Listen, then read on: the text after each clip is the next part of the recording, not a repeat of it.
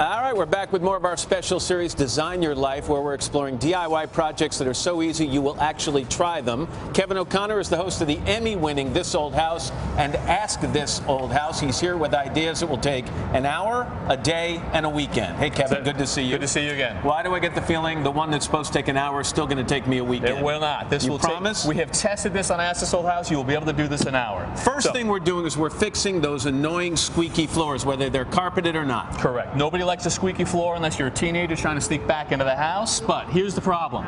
If the sheathing right here, this plywood, is not properly connected to the joist, right, that separation is what moves when you step on it and causes a squeak. All right, what's the quick fix for that? Screw it back in. But you've got carpet down. So now we've got this contraption, 20 bucks at the home center, comes with a screw that will automatically snap off. So I wanted you to do this actually. Okay. So put the screw right on there. Right. You're going to set this right above the joist, which we've already identified. Put it in and just keep screwing. You can't go too far. Push it all the way down, and then that's so it. It stops itself. Right. Now that's a problem, right? You're going Right. to trip on that. But here, you've got a little attachment. You're going to actually go into the screw, okay, get it in there, right, wiggle it back and forth, left and right. That's going to snap off. There.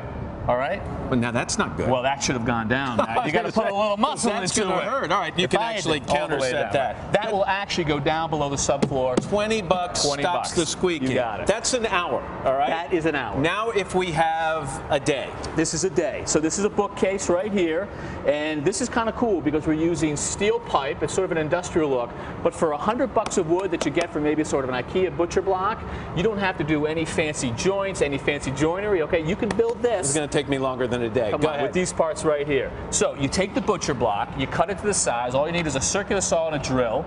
You're going to put the holes in the four corners, all right? And you're going to actually put this onto the threaded pipe. Now, that's going to slide right through. So take a couple of these couplings right here. Yeah. Here, put a couple of those on, screw it on there. And these couplings are not only going to join pieces of pipe to raise this up, but it's going to hold this shelf in place. And so now you can put the second shelf on that. It's going to go right on top. And then the next pipe just repeat the process. No and you problem. can do this for how many shelves 4, could 5, you put on 6, this? You know, not too high. You don't want to fall What will down. this cost you, this You're project? going to buy about $100 worth of wood and maybe $30 worth of pipe. Okay. No problem. Now we got a weekend project. We're building a raised garden box. What kind of wood are you using? So we don't want to use pressure-treated wood. That's going to hold up great outside. It's going to be good for rot, but it's going to have toxins. So in this case, this is fir.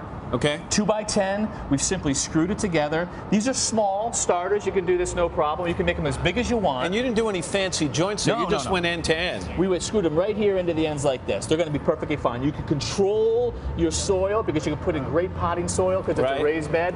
And you can make them as long as you want. I wouldn't make them too wide because remember, you're going to have to weed them. Yeah, exactly right. Weed, right? And this will hold, it's fir, but this will hold up year after year with the moisture? This is going to be great outside. It will not last forever. It's wood, but it will last a long time because it's fir. How much is that going to cost us as a DIY project? Not much at all. You're talking about $100 most for all the wood and the plants, and you're just going to simply, whatever you want, you can put in your vegetables, you can put in your flowers. How do you attach the trellis here? It goes right in the back. We've got a couple screws. It's great for climbers. Right here we've got tomatoes, but you can put on any type of vine you want. And you're done in a weekend. Great stuff. Kevin, as always. You got it. Good to see you. Hello Today fans, thanks for checking out our YouTube channel. Subscribe by clicking that button down there and click on any of the videos over here to watch the latest interviews, show highlights, and digital exclusives.